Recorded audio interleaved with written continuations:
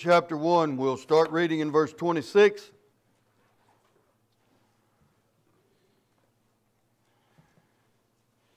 When you found your place, will you stand with me for the reading of the Word of God?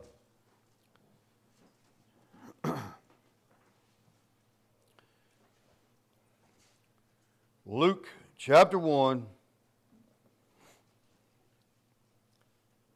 verse 26 says, "And in the 6th month, the angel Gabriel was sent from God unto the city of Galilee, named Nazareth, to a virgin espoused to a man whose name was Joseph, of the house of David, and the virgin's name was Mary. And the angel came in unto her and said, Hail, thou that art highly favored. The Lord is with thee, blessed art thou among women. And when she saw him, she was troubled at his saying, and cast in her mind what manner of salutation this should be. Then the angel said unto her, Fear not, Mary, for thou hast found favor with God. And behold, thou shalt conceive in thy womb, and bring forth a son, and shalt call his name Jesus. He shall be great, and shall be called the Son of the Highest. And the Lord God shall give unto him the throne of his father David. And he shall reign over the house of Jacob forever, and of his kingdom there shall be no end. Then said Mary unto the angel, How shall this be, seeing I know not a man? And the angel answered and said unto her, The Holy Ghost shall come upon thee, and the power of the highest shall overshadow thee. Therefore also that holy thing which shall be born of thee shall be called the Son of God. And behold, thy cousin Elizabeth, she hath also conceived a son in her old age, and this is the 6th month with her, who was called barren. For with God nothing shall be impossible. And Mary said, Behold, the handmaid of the Lord, be it unto me according to thy word. And the angel departed from her. Let's pray. Dear Father, we bow before you once again. We thank you, Lord, for loving us. We thank you for loving us first. We thank you for loving us so much that you gave your Son, that you condescended to this level, to our level, that you became flesh and walked among men, that you became a man, a perfect man, a sinless man, God man. You went to the cross of Calvary on our behalf, died with the full weight of our sin, rose again victorious the 3rd day. We thank you for all of that. We thank you for forgiveness and salvation. We thank you that our minds this time of year are made to reflect on Jesus and what He's done. I just ask for your help today to preach Jesus. Forgive me of any sins and failures. Forgive us, God, of any sins and failures. Focus our minds and our thoughts on your word, on what you have to say to us, and on our response to the Holy Spirit as He convicts and draws. Again, I ask for your help to preach Jesus. Let us lift Jesus up, that folks might be drawn unto Him. It's in your holy and precious name we pray. Amen. Last week, we saw that man violated a sacred trust and fell into sin. At that time, God promised man that there would come one who would defeat evil and deliver humanity. For thousands of years, man waited. All the while, God worked. God worked by choosing a man named Abram from Ur of the Chaldees. Through this man, God raised up a nation He called Israel. God worked through this nation to establish His law and His worship in the earth. God worked because He was completing a plan that had begun before the foundation of the world. God worked because He was determined to send a Redeemer to this world to save lost mankind. He worked because He was motivated by a heart of love to see His people saved. So God kept on, because He had promised to send a lamb to this world to die for sin.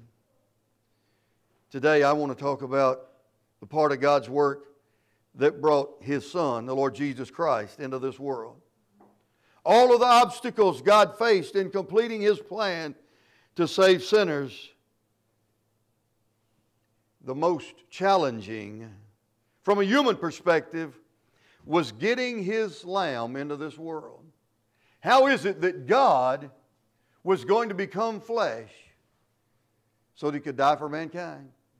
You see, a bull couldn't do it. A lamb couldn't do it. It had to be a man, die for man. But it couldn't just be an ordinary man. He could only die for one man, for himself. It had to be an infinite man. So how was God going to accomplish this?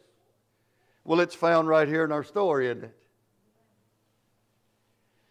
See, first of all, He had to come through a pure vessel.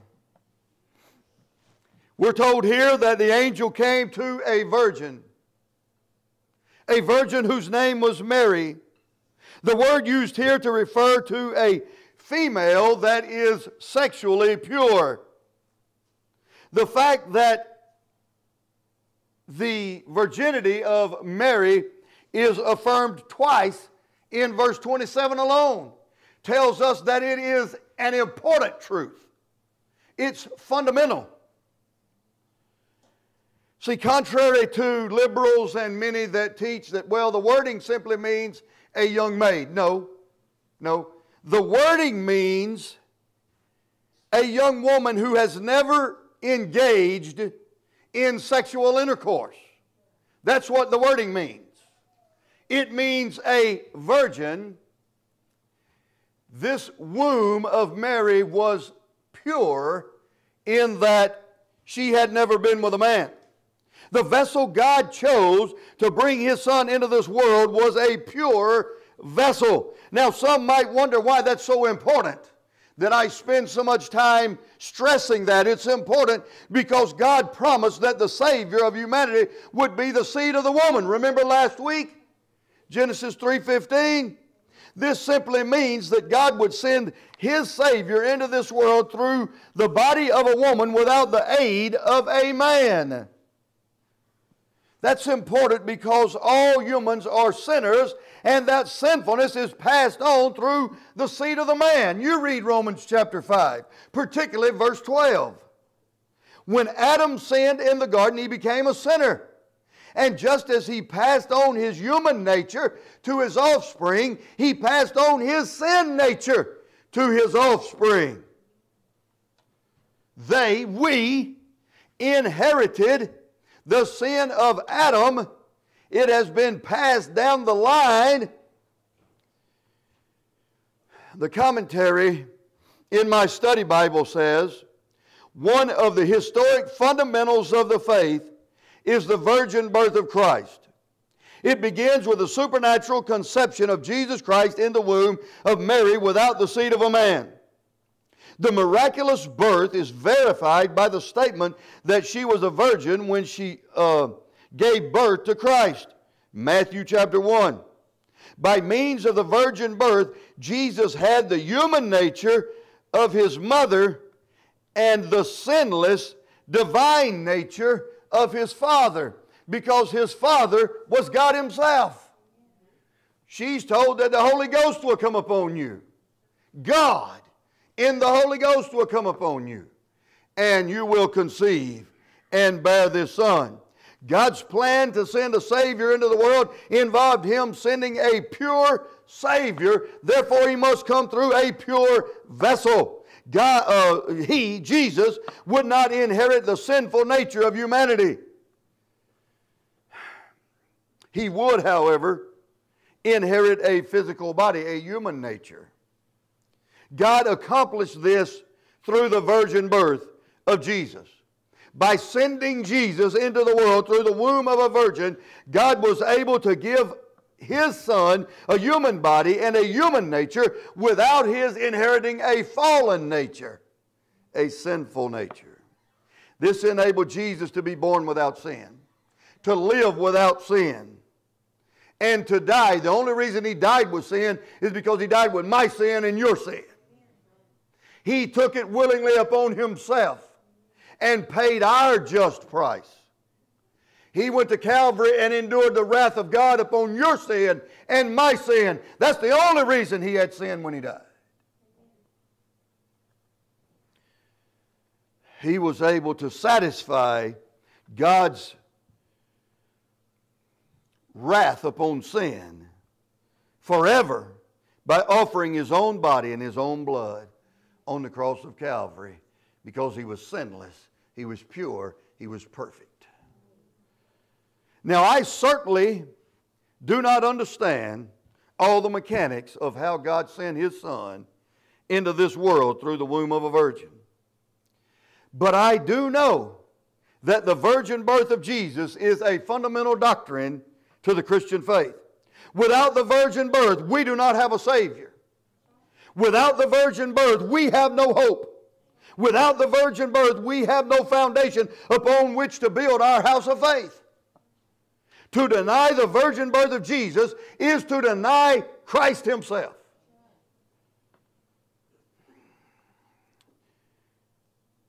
To watch Mary as these verses unfold is to see a young woman who has been prepared for this moment.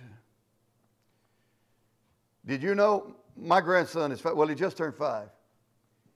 Do you know that from, I guess, his birth, I've been praying, God, prepare his little heart and mind now, that when he reaches the age of accountability, he'll be ready to receive the Savior. And I believe God can do that. I believe He works in advance of His revealed plan. And I believe He worked in advance of His revealed plan in the life of Mary to prepare a young woman who was ready for this moment when she was confronted with it. When she was told, Mary, you're the one. She had some questions she didn't understand, but she said, the handmaid of the Lord, be it unto me as the Lord pleases. She said, I'm ready to take on this plan. History tells us that every faithful Jewish girl hoped that she would be the vessel chosen through which God would send His Messiah into this world. I think that was the hope of the young Jewish girls, the young Jewish women, that they may be the vessel. When the angel appears to Mary, she is amazed and she is startled, but she is a woman prepared to respond to the will of God in faith and faithfulness. It appears that God in His grace had begun a work in her young heart long before this moment, so that when this moment arrived, Mary was ready and willing to do as the Lord desired for her. Imagine the faith required for Mary to respond to the Lord as she did. For a young unmarried woman to become pregnant in that day was not only she would be the focus of shame and disgrace, but do you realize it could have meant death? She was to be stoned to death.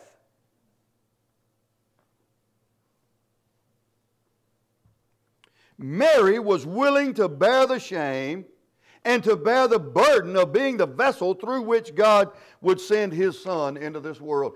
God had begun preparing her long before this moment, hadn't He?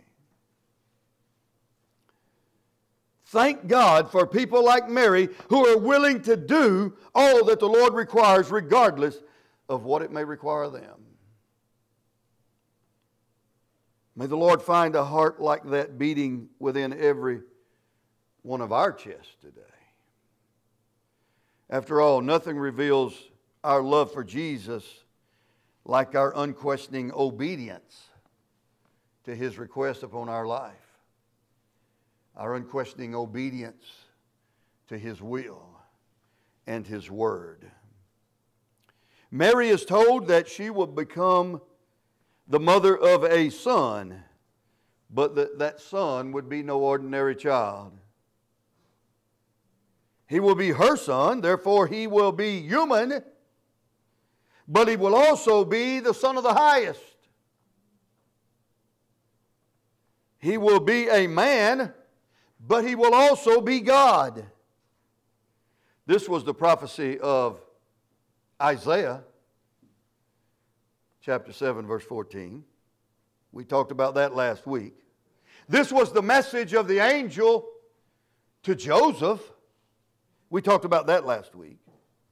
This was the most profound moment of all time and eternity, when God would enter the womb of this virgin young woman, Mary, take upon flesh and become dependent upon the creature. When Jesus Christ was conceived in the womb of a virgin, the plan of the ages came out of eternity and entered time. You see, this was the plan from before the foundation of the world. Revelation 13:8, I believe it is, along with other scriptures. God Himself robed Himself in human flesh, came into this world that He might die on the cross to save His people from their sins. That was the eternal plan of redemption. Mary's told that this child's name would be Jesus. Now, this name was a common name in that day. In the Hebrew tongue, the name was Joshua. Joshua, Jesus, same name. Many Jewish parents named their sons Joshua, or as the Greeks said it, Jesus. Of course, while that name might be common, the child to whom it was to be given was not common at all. He was extraordinary. The name Jesus means Jehovah is salvation or Jehovah saves. Although Mary did not understand all that was being told her, this child that she would name Jesus would grow up one day to die on the cross of Calvary to save lost sinners from their sins. He will be the only hope that mankind has for deliverance, for forgiveness, and for salvation. His name will be the only name that will open the gates of heaven, redeem the human soul from the depths of sin, the bondage of sin, deliver lost men from hell, and speak peace and hope to those who previously did not know God, who only through Jesus can be made nigh unto God. For this child would be the fulfillment of the plan set in motion long, long, long before. He would die on the cross. He would rise again the third day. And He would ascend back to heaven to guarantee salvation for all who would trust Him by faith. Thank God for the day that God sent His Son into this world to be the Savior of His people, the people who would come to Him by faith. In these verses, we learn the wonderful truth that God will become man, that He'll die for sinners, that He'll rise again to rule forever. All the wonderful truth concerning the life, ministry, and death of Jesus that will be made plain later is revealed in seed form here to Mary. The question for you this morning is, do you know Him? Do you know Jesus? Or do you just know about Him? See, I know you know about Him. At least everybody in the room listening, I know you know about Him because you've heard me preach about Him. Now, there may be somebody watching on YouTube maybe that hadn't heard about Jesus. I want you to know He loves you. He did all this for you so that you also could be saved. But I'm asking you today, do you know Him personally? Do you have a relationship with God through His Son, Jesus Christ? Are you a child of God because of your faith in Jesus? See, we're saved by grace through faith. Faith in Jesus Christ. See, this promise was made to Mary, but it's valid for all who will receive Christ today. Notice verse 34, another affirmation of her virginity. Then said Mary unto the angel, how shall this be, seeing I know not a man? You know, the liberal Bible teachers say, well, that's just silly. You know, they didn't understand in that day that all the mechanics of conception and all of that. And so they just penned these words, and they didn't really understand. Mary was the young woman. She very definitely understood how babies are made.